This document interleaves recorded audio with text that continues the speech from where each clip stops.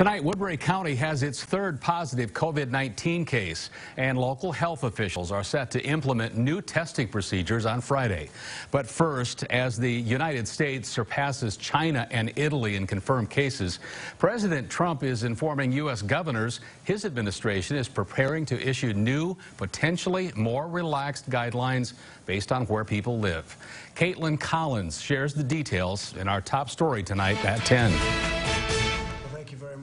As he pushes ahead with his Easter deadline for reopening the country, President Trump told governors today the federal government is developing new guidelines for making decisions on social distancing.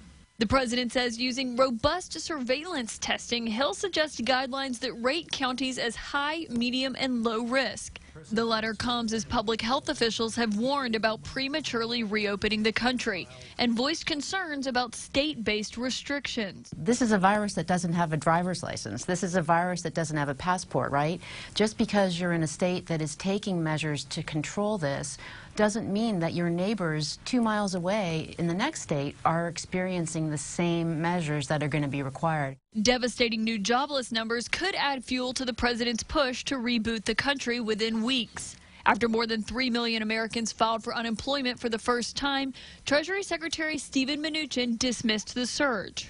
Instead, Mnuchin is focusing on the sweeping $2 trillion relief plan in Congress. Now with this bill passed by Congress, there are protections. The bill offers assistance to laid-off workers and promises a $1,200 payout to millions of Americans. In a sign of the times, the Federal Reserve Chairman made a rare appearance on television where he offered a stark warning about the state of the economy. We may well be in a recession, but again, I would point to the difference between this and a normal recession. There's nothing fundamentally wrong with our economy. Jerome Powell, who is feuded often with the president, predicted economic recovery may not happen until later this year. We would tend to listen to the experts. Dr. Fauci said something like the virus is going to set the timetable.